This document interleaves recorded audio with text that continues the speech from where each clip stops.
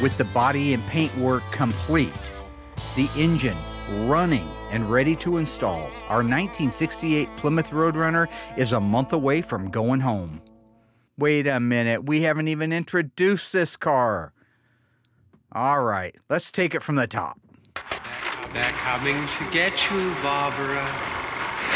In Springfield, Oregon, dead Mopar muscle cars are coming back to life. Restored by Mopar master Mark Warman. Joined by his out-of-this-world cousin Dougie. Oh, hi, Mark. His apprentice and daughter, Alyssa. Whoa, whoa, stop. And his childhood best friend, Royal. Mark hates everybody.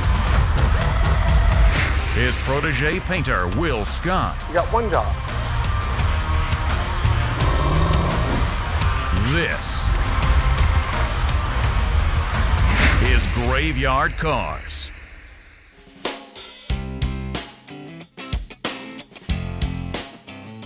I'm Stan Curtis. This is my father, Jack Curtis. So a few years ago, I got a phone call from the Curtises. They had a 1968 Plymouth Roadrunner that had been in their family forever. It had also been setting out back in the weeds forever. And, you know, life gets in the way, so sometimes it's a pecking order, right? A car isn't always at the top of the pecking order. I had 3 small children, so I go down and I spot this Roadrunner. And first thing I spotted was the 4-speed with a straight seat. And I'm thinking, I think that'll work. It was a durable car, very durable. And my family just loved it. Now, when I first looked at the pictures, I realized that it was a rough car. I realized it was going to have a lot more rust than what showed up in the pictures. We live in the country, and he basically parked it. When they tell me it's been sitting there for that many years, I know that the floors are rotten. I know that there's a chance frame rails are rotten, quarter panels, wheel houses, rear body panel. I know what I'm in for. But when I hear the story of the Curtises, it motivates me to bring this car back to life. When I was 3 years old, I remember him pulling up in the driveway and beeping the horn. And I knew that was a familiar sound, so I remember going out into the yard, and him and my brother were out there, and he had just pulled up in that Roadrunner. It had like a roar to the backup, and then you could hit the horn and everybody recognized it wherever we would go. I didn't know any of my friends or relatives that actually had a cartoon on their car, and I thought that was really neat about it. In 1968, when Plymouth had the idea for the Roadrunner, they needed to get permission from Warner Brothers to use that character. Warner Brothers did bless them to use the Roadrunner character in the name, but they couldn't use the full color version. I don't think Warner Brothers was on board yet, exactly. They said, yes, you can use the black and white version, you can't use the full colorized version. That's why, like, even on the Curtis's car, the black and white Roadrunner bird will be installed, because that's correct for 68. I think everybody was talking muscle cars then. I knew when I bought that car that I'd never get rid of it. In 1969, the car just took off. It became Motor Trend's Car of the Year. It was the most sold muscle car in Mopar's history at that time. Warner Brothers moved to the next level, gave them a full blessing to put the full colorized version. As well as, one little tidbit, the horn in 1968, because of this same rule, was black, and the character was black that said voice of the Roadrunner. In 69, you got a purple horn, the famous purple horn, and a fully colorized decal. And over the years, there'd be people come by and say, look, I'd like to buy that car. And my father wouldn't sell it because he was afraid we would be disappointed. I wanted to make sure that at some point it could sort of have some of its glory years of what it would look like when it was first new, exactly the way it was when it came out of the factory. Graveyard Cars, a lot of the things I'd always had questions about for Mopars was he was throwing off these numbers and these letters and what all of these different options were in the car. One of the things Mr. Curtis had shared with me that I took total compliment on was that he likes the show primarily because he gets to learn something. He knew about cars, and he knew a little bit about the Roadrunner. But he says the way that we educate you. I'd never seen a program that broke it down to that specifics of what these cars were built and how they come from the factory and what the build sheets would say. And I was trying to find out what is really, did this car from the factory, and then what at the dealership, did they put some type of dealer option on it that I may not have known about? The way that we talk about the nuts and the bolts and the fasteners and what's correct and what's not and what numbers are right and what ones aren't, that's the stuff he really sinks his teeth into. I watched this show and I come to find out Mark, and I'm kind of blowing smoke, but he's good at it. The best. And that's just my opinion, but I think it's a pretty good one. Is he looking back? So this process is just like any other one. The car comes in, we put it on a bin pack inside the shop, get it up in the air, disassemble the whole car, and then at that point, market inventory, what we have, what we don't have. If we do have this part, is it savable, or we're gonna have to replace it? So he does, a 3 or 4 page list on each car just before we tear it apart, and then through that whole process. Once that's done, everything is labeled, put away in a bin, so that way, when it comes time to assemble it, we got everything right where Mark left it. But after the disassembly is all wrapped up, it heads out to the dipper. And that's when you really find out what you have. The car comes back from the dipper, and either you're gonna have a really solid car, it's gonna go quick, or you're gonna have a car that needs everything. This car wasn't too bad. The normal quarters, trunk floor here or there, but nothing extensive. So when it got back from the dipper, we were able to get DP90 on it, get it right to the metal guys, give them their time to do all their cut and grind and welding, final fit and finish, get the car just perfectly square. Have Mark come out, double check gaps just because it's good to have a second set of eyes on it. Then it heads right out to the Bondo room. So they do their job, get all the body work done, bring it over to me, we prime it, 4 or 5 coats, thick coats of primer, then it goes right back to them. They block it out, clean up any issues, kick it right back to me. Double check it, prime it again, and then I'll give it back to them a second time where they'll block it again. And then by that point, you're just literally doing that 3rd coat of primer, just a nice even 1 or 2 coats, hold everything down because we're not doing the pre-paints anymore. So these cars really need to be perfect when they come over to me. I was thinking about my kids and my wife, how tickled they were gonna be, how much fun it was gonna be, have it back like it was. The one thing that I'm hoping he can do, and my mother too, is maybe take it to some local parades and some local car shows. We have a lot of car shows that's for charity. I like that. My hope is that if he's going to get the morning paper, that he can drive into town, and even if it's just that much, that he can enjoy that. And my mother drove it for a lot of years. I want to make sure that my grandchildren and my brothers and sisters' grandchildren have some memory, have something to look back on in their life that my father, that's related to him. I'm excited. I think y'all are gonna do great. And I can't hardly wait.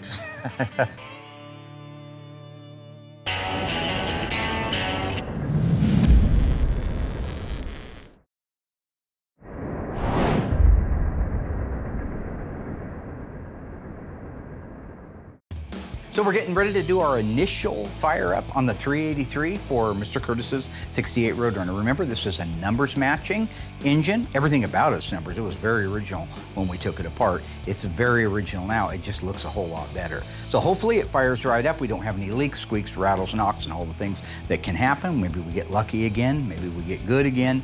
And then it will be ready to install in the car when it comes over from the paint shop.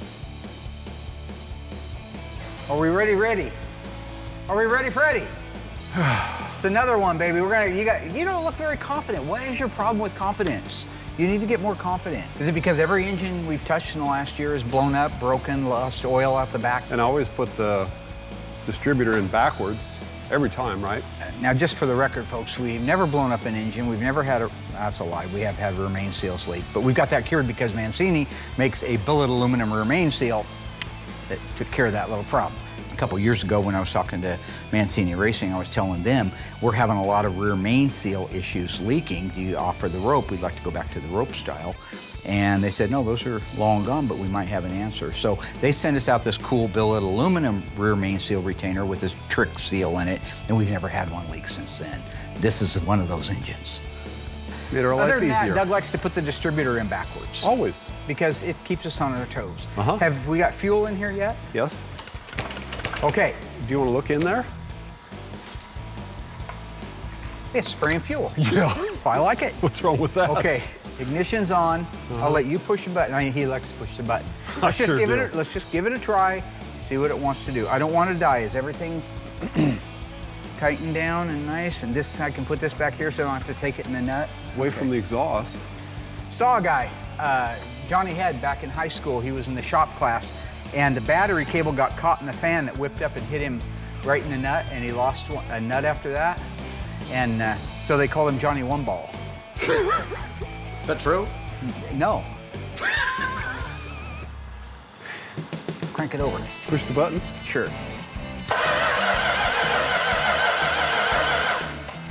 You want to turn the ignition on, or you just want to crank it over?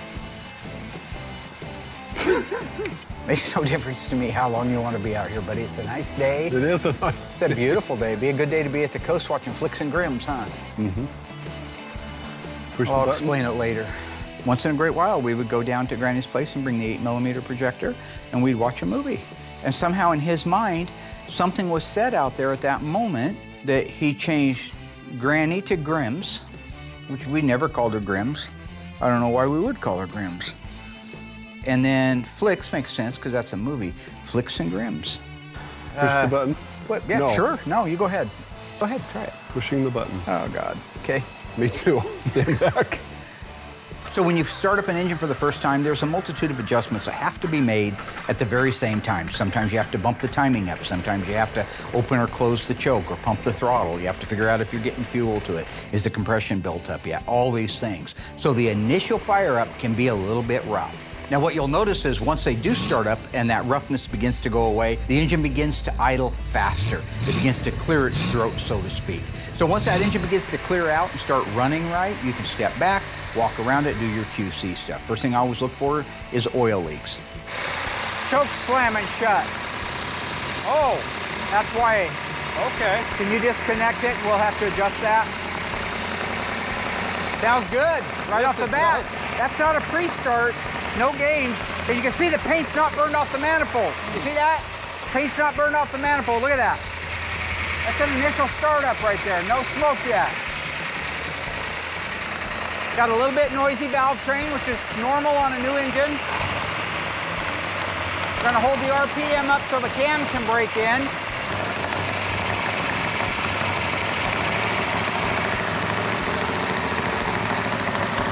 Nice.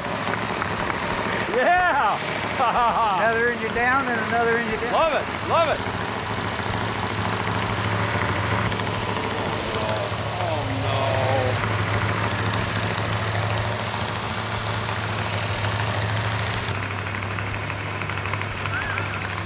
All right, we have the engine running exactly the way it's supposed to. No leaks, no rattles, no knocks. It is complete. So right now, where we're at is that drivetrain is finished and ready to go into the car. So as soon as Will gets that car over here from the paint shop, we can reunite them, put the wheels and tires on it, and make it a roller. And it's gonna be really close to going back to the owners.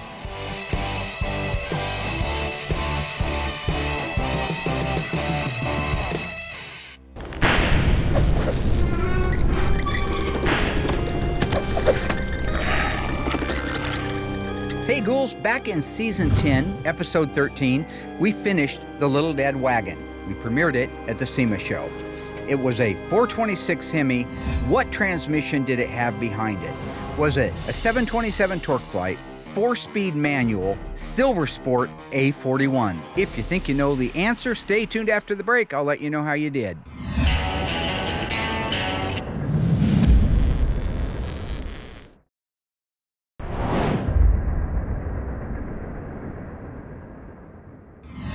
All right, folks, how did we do on that one? Our Little Dead Wagon with the big old Hemi in it. What transmission was behind it? If you said the 727 Torque Flight, congratulations, good job, you got it exactly right, and you were paying attention. We took a 727 Torque Flight out of a 4-wheel drive truck, had it completely polished and rebuilt down at Monster Transmission. We also customized a pistol grip shifter to work on the automatic transmission. If that wasn't enough, we did custom wood floors, Krager wheels, Hoosier 33-inch drag slicks, a 9-inch Ford housing with a 489 Mosier pig unit, and all of the lettering was not decals. It was hand painted on, just like the old days, by Brenda Kellerson. Today, Justin and I are installing the decal on the 1969 Charger Daytona. I did mean to ask him if you've done one of these, or you haven't? I haven't done one. I've just been around with my dad. He'd paint them on there. He painted his on? Yeah. Yeah, no chance of getting a bubble in that. That's a lot easier, actually. Yeah. Now, keep in mind when you're talking about vinyl graphics or painted on stripes, it is not an assembly line process. It is not manufacturing that does it. It's not automated. It's all a human being doing it. Unfortunately, it's not factory, so we're gonna do it this way. It's the perfect day for it. It's raining cats and dogs, middle of winter in Oregon. There's nowhere I'd rather be than in this shop out of the weather. Oh, yeah. So that means there's room for error. There's also room for variance. That's why before I disassemble a car, if it has an original decal on it, I document the heck out of that. I make sure that I have all the measurements from the back of the panel to the leading edge of the decal to the back edge of the decal. Where does it lie in space for the side marker light? I document all those so that when I'm putting it back together again, good, bad, right, or wrong, I can put it back exactly the way it started life, and that's our goal, is to put them back exactly the way they started life. We've got to make sure that we know where this decal goes in space. Make a mark. We won't put it on yet. Just make a mark where it goes in space so we can put the deck lid one on first. The deck lid has to go on first so we have the right trajectory coming off of it for the 2 quarter panel ones. So that's what we're establishing right now. So go ahead and give me one at 1 inch. I want that end of it at 1 inch. Perfect. Great. So that's not bad for what we're doing. Okay. That looks right, yep. Now we don't have much up top here. Okay, so you'll come up a little bit. So here's my tape, and that's right on line at the bottom. That's pretty close right there. Yeah. Okay, so I'm liking that, and I'm liking that. I like that. Now, when it comes to this deck lid decal, there's a few things you have to be mindful of. Number one, the factory did a terrible job. If you look at my original pictures of that, it's appalling. I mean, nobody had ever adjusted the deck lid after the fact. You can see that it fit the way it had to fit. But the decal doesn't even match up lengthwise, front to back, from the quarter panel to the trunk lid. And then they're askewed, maybe 1/4 of an inch. I should have put a tape measure on that, I didn't. But it was terrible. That was the mass production. Even though it was still done by hand, it's still considered mass production. They had a short period of time to build over 500 of these cars. That was one of them. Oh, it's beautiful, yeah. For what we're needing right now, which is to establish where that goes in space, that's it. We need to put a piece of tape right where that black graphic goes on there, and that's our measurement. Okay. So this piece of tape right here represents where the bottom of the decal is gonna go on our deck lid graphic. We'll center it side to side so it has the same amount of overhang on each side, but where it goes strategically, we just need to make sure. So this tape represents the left-hand side. Let's measure from there to there. So really what's important is to make sure that that decal front to back is where it needs to be, and that it lines up perfectly with the quarter decals. That way, when you look at it on the side, that entire line and that entire trajectory is the same from side to side. We'll turn this over and tack cloth this. You just want to make sure that all your surfaces are clean. So he's got a tack cloth, the same one they use for painting.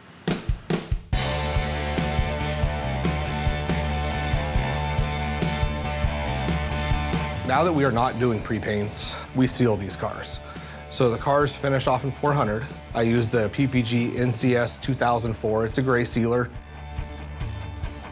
It'll feel like 320 scratches, but we finish the car in 400. So I'll do 2 coats of sealer, and what that does is just any light scratch or any imperfection, a real faint one at this point, that sealer will fill it.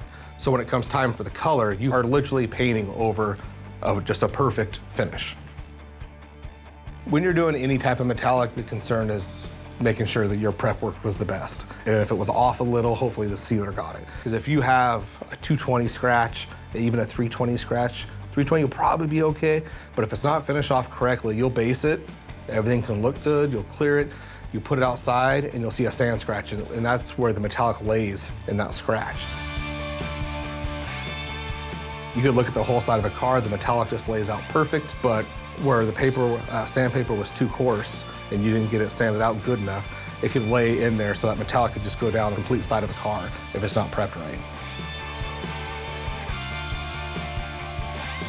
So once that sealer dries, I like to give it an hour. We can go right to our color.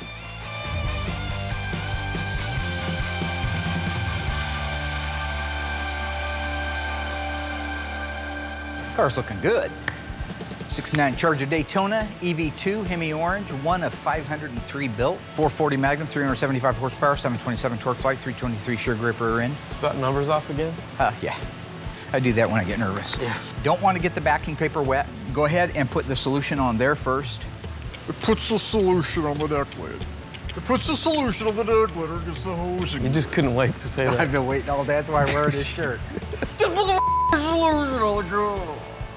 He gets mad because the girl down the hole won't put the lotion on. And then she starts messing with his dog, Precious. You know, so who's really the villain in that one? Okay, let's take this off. Take your hand and grab it right there in the, not in the field, but on the outside. Now go ahead and wet that down. Does that not go on spray? No. Now do it. Oh, it does. You're doing fine. You're doing fine, Dougie. I mean, Dougie. No. I mean, Justin. I don't know what's worse. It's, yeah, working with me or Dougie, right? No, getting called which one's worse, yeah. Okay, first thing we're gonna do is we're gonna line it up right on our tape line. Well, I'm overhanging on this side about 3 inches. Let's go this way. We'll have to trim it, obviously. Got a nice reveal. Even though our measurement showed one thing, you don't want that decal to be on there askew where maybe it's tighter towards the opening here than the other side. So we know we're about where we need to be. Now we dial it in and make sure that reveal is the same. Okay, so what we're gonna do is squeegee from the middle out. We'll get this side locked down. Once that side's locked down, we'll lock down the other side. You see the stuff building up underneath it as I go.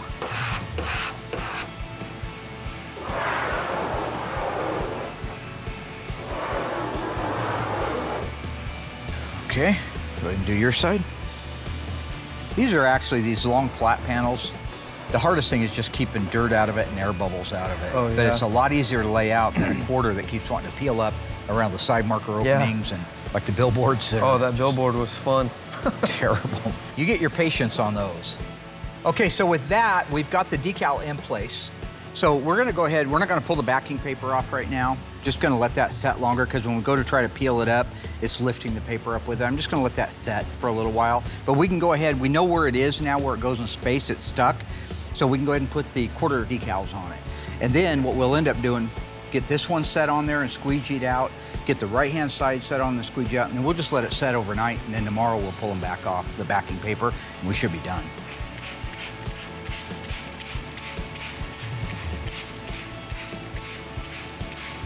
All right, yep, go ahead and set that down there.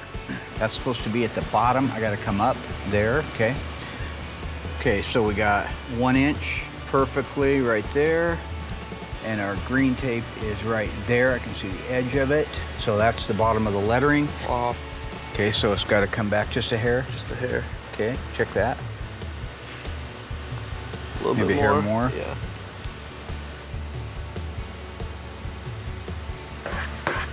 Get this stake down by just starting right there. Get that leading edge.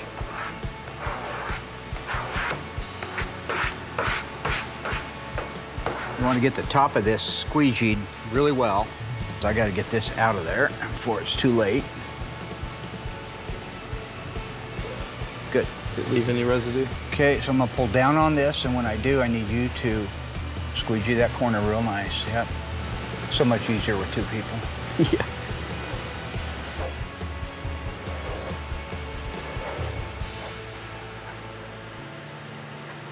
Down to that style line. Okay, so we got that side on. It just needs to dry overnight. We're gonna go ahead and put the passenger side on, and then we'll pick back up with the removal of the backing tape and sticking all the edges down. Same as this side as it is on the other. And we're right at 1 inch. And we got about the same overhang. Yeah. Go ahead and lock it down.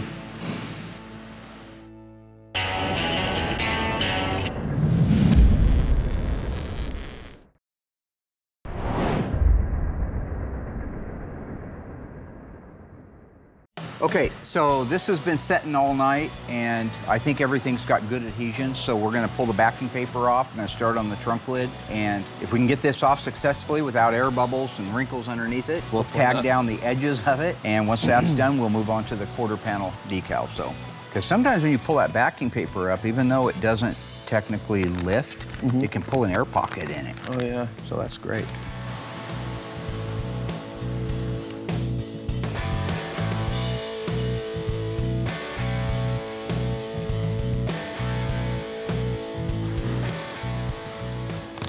It's looking really good. Yep. It's looking good. Oh.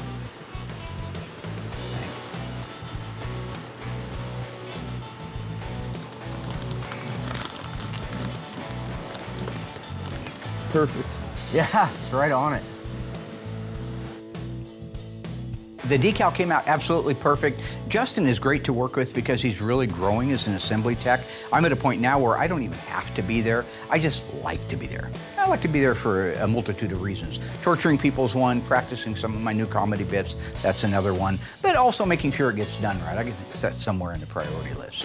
Now that we got the decal done on the Daytona Charger, we're at a point where we can put the spoiler on. Once we put the spoiler on, we can move to the front end of the car. Look at how big that decal is. Yeah. I mean, that's like, it's not a little badge on the back of it that says Bill's Toyota or something. I mean, this is in your face saying, this is a Daytona, what you gonna do about it, right? This is a Jerry Crandall version of a car right here.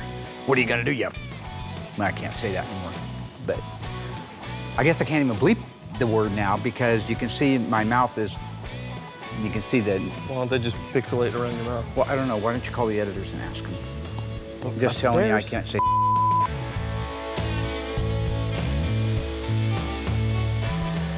All right, on our 1970 GTX 446 barrel, we've already made the pulls to the outer rocker and a section of the inner rocker. The inner structure for the quarter is also pulled. Now, all of those things are not only pulled out, and you've seen that previously, but we have it all trimmed away to a point where we can come in now. This is the most crucial part of the pull on this, is to be able to clamp right onto the floor, where the floor meets the inner rocker and the under seat pan, and make a pull directly on that. We're trying to save the under seat pan. So I'm gonna be working with Shane. Shane's gonna make the pulls on it, and you're gonna watch the floor itself come out, and while it's out and under a load stretched out, he's going to do stress relieving. He's gonna hammer that area until it's shaped the way he wants. Then when he lets off of the actual pump itself, it won't go back, it'll stay where it's at. Once that's done, we can go ahead and start building out that inner structure pieces and putting the car back together again.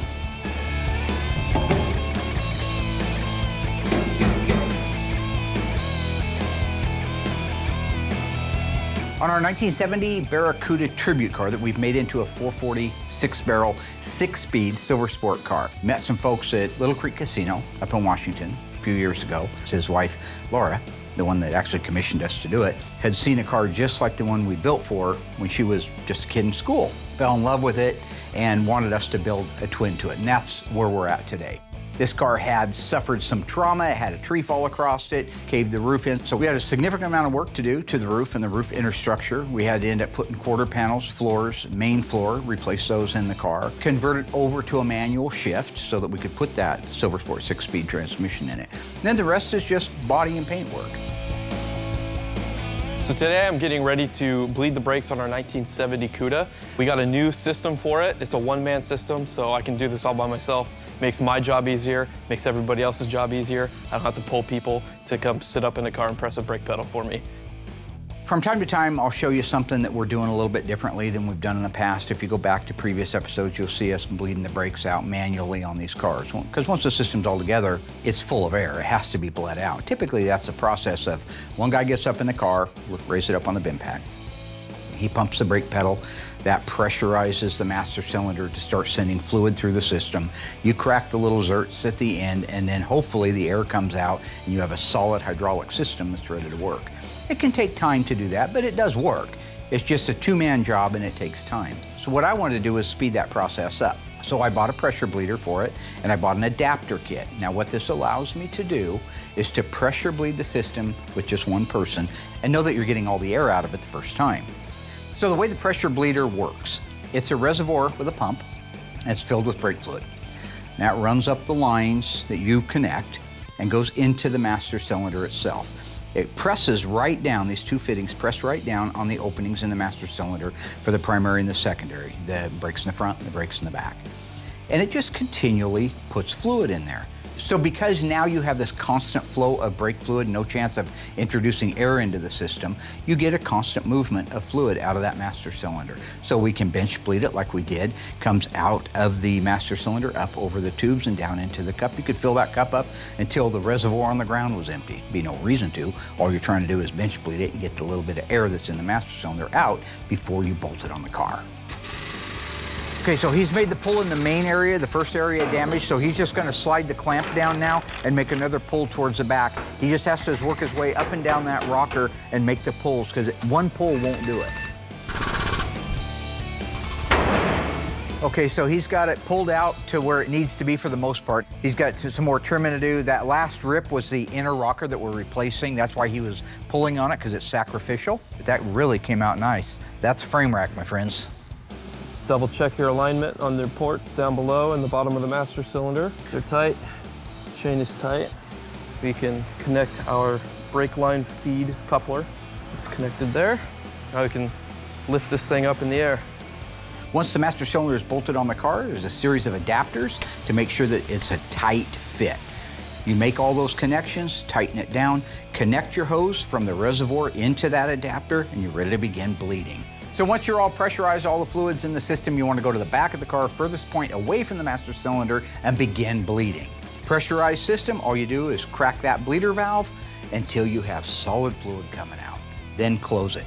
Go to the left rear, crack the valve, solid fluid, close it. Lather, rinse, and repeat. So the Cuda's brakes are bled, they're done. The new system worked out perfect. I couldn't be happier. Now that that is done, we can get this car ready for the initial fire up and then ready for alignment.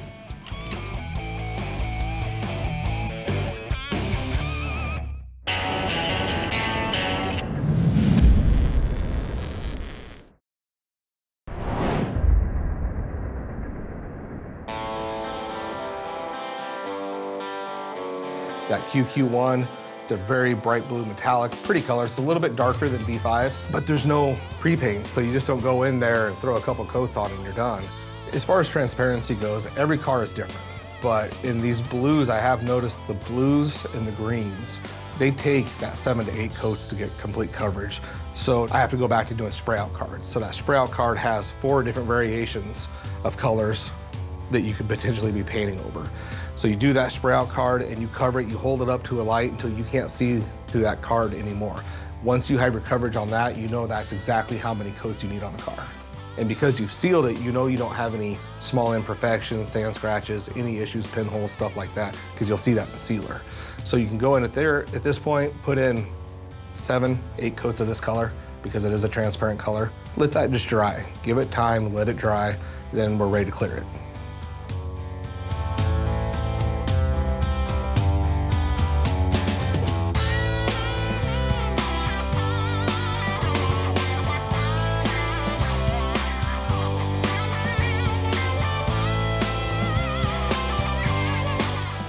I prefer just to paint it once, not doing the pre-paint at all. It does require more time to make sure the car's perfect, but because right now, until they get mad and quit, I have 2 or 3 helpers. So we have the time to put that in. My preference, just do a final paint and be done. Now, one of the things that was so important to Laura when we built this car was that it had a big camshaft. She liked the rumble of the cam. She remembered that from the car when she was in school. We built the car with that in mind. We built the engine with that in mind. But we wanted to run a stock engine for the most part. We didn't want to spend a bunch of money on the inside of that engine. We're going to run stock exhaust. Wouldn't make sense, but we wanted to accommodate the camshaft. So the Mother Thumper camshaft, as I so eloquently put it, I guess Comp came up with it first. I would have came up with it, but it's pretty clever. The Mother Thumper cam has a high lift and a high duration, so we did have to do some modifications to the cylinder heads and the compression ratio so that at the end, the final compression ratio would be 10 1/4 to 1 like the factory 446 barrel engine would be, but it would accommodate this camshaft. So outward and inward, other than the cam and the heads, this is a 100% completely stock F440 HP engine. With that, I'm gonna round up Doug and Justin, and we're gonna fire this thing up. So I guess I'd be remiss if I didn't say mother thumper, right? Like Sam Jackson, right? What do Sam Jackson said? It's a mother thumping cam and a mother thumping Cuda. Okay, So we crank the engine over so we have fuel up to the carburetors, but this is the first time we're powering it up because we're very much believers in just sharing the good, the bad, and the ugly. So usually what happens is no matter how hard we try, the distributor's in 180 degrees out. That's part of our charm, right, Dougie? Yep. And then the other thing is usually the carburetors have sat for years and they like to puke fuel all over the place, catch a car on fire and burn it to the ground. If you saw Omen, that's great. It's like that. But we're gonna try it anyway. So, looks like it's got some fuel in it. We've got our remote starter here and the key is on. The transmission is in neutral. Let's see what it wants. For your guys' safety. Yeah. Right? That's a good sound. Hey! No way, no way. Can't be that easy, right?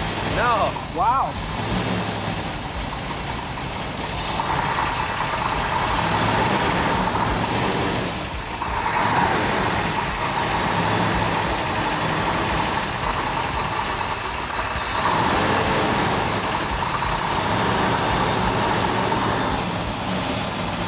Wow, that started right up. Nice.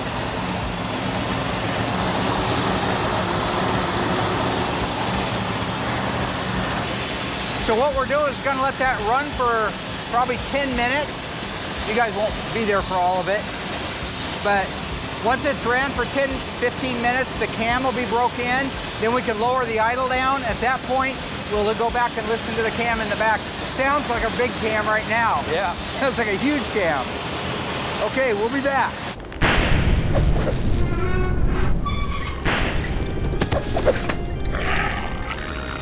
Way back in season 5 of Graveyard Cars, we restored this gorgeous, one of only 56 built, 70 Dodge Charger, 426 Hemi, 4-speed, all numbers matching cars. True or false, the sales code for the white Bumblebee stripe is V8X. If you think you know the answer, why don't you stay tuned after the break? Come back, we'll find out together.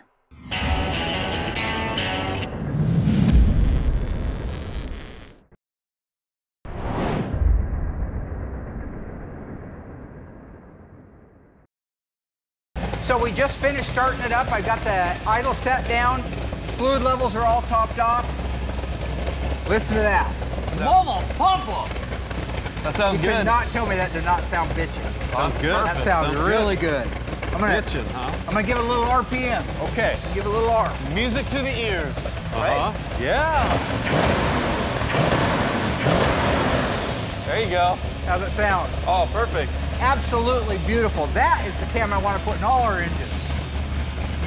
You're up at the gut. It's Saturday night. You're cruising along in an FJ 570 Cuda 446 barrel. Yeah. Yeah, that. With a mother thumping cam.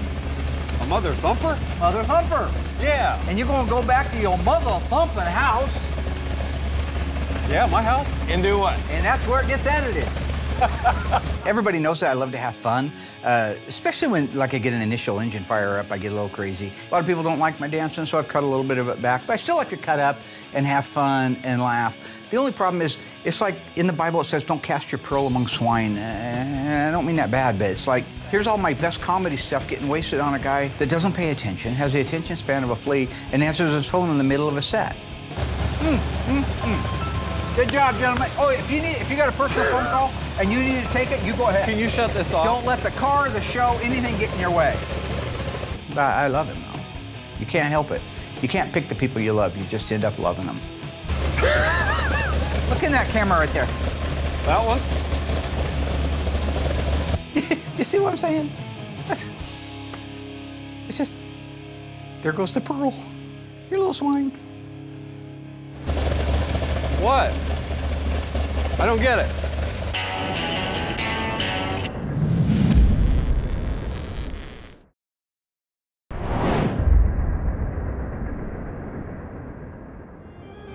All right, my ghoulish friends, how did we do on that one? True or false, V8X is the sales code for the white Bumblebee stripe. If you said true, you are wrong, but I threw you a bit of a curveball. I made the mistake of installing a V8X stripe on that car. It was supposed to get a V8W. So if you watch the episode, you'll see where I was taking the black tape back off and putting the white tape stripe on. V8W is the sales code for the white Bumblebee stripe on a 1970 Dodge Charger. This car also featured a V1X black vinyl top, A34 410 Dana Super Track Pack, bucket seats, C55, and a C16 center console, just to name a few things.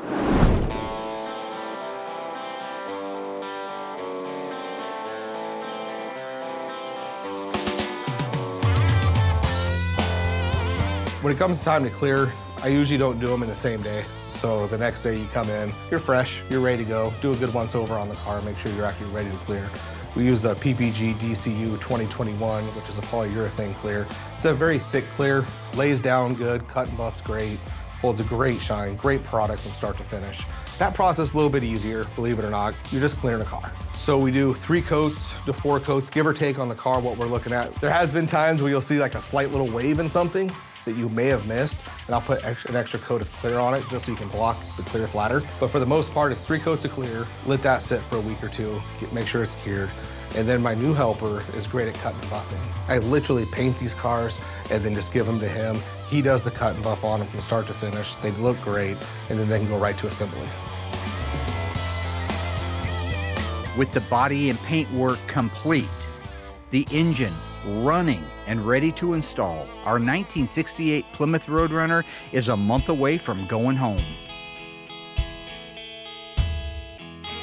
So about 12 years ago, I took on a project for Aaron's dad. Aaron Smith is our executive producer. You see his little credit down there in the episodes. He's also the guy that was in quite a few episodes, like a couple of seasons ago. Anyway, his dad wanted a GTX. He wanted me to take a sports satellite and make it into a GTX because his dad had bought the sports satellite brand new. It meant a lot to them.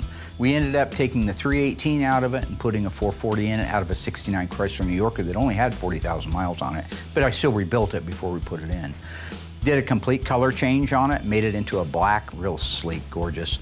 We did have to put a roof skin on it because the original roof skin had rotted out, which happens a lot of times on these cars when they have vinyl tops on them and they don't get addressed in time. So we ended up putting a roof on it, bottoms of the quarters, minimal amount of body work besides that. Once the body work was done, we were able to go through the paint shop, get everything painted, wet sanded, buffed like glass. Then we could put the ornamentation on it. This project took us a few years to do because we kind of piecemealed it. That brings us to where we are today. Mr. Smith asked me to sell the car for him, which I did a few weeks ago, and now it is going home. One of the things that the new owner requested was that everybody from the team sign the inside of the car, which I think is very flattering, considering we're just a bunch of goofball mechanics working around here, but we just happen to have a TV show that I created that everybody said wouldn't happen anyway, so I don't take that for granted either. But anyway, yeah, so we signed the inside of the deck lid and sent it home to him, and in fact, I just heard from him, and he's just super thrilled with the car. Thought it was absolutely gorgeous, so. If you think it's easy to make a show laugher, boy, why don't you make one, okay? You can laugh at my stuff all you want, but until you make your own show. When you have $20 million of your own money on the line, you can do whatever comes in that little AJ idiot head of yours. You know what that's from? I don't think it's 20 million, it's probably 2 million, but it might be 6 million. It's Bruce Willis, Armageddon. Oh, yeah. And cut. Cut.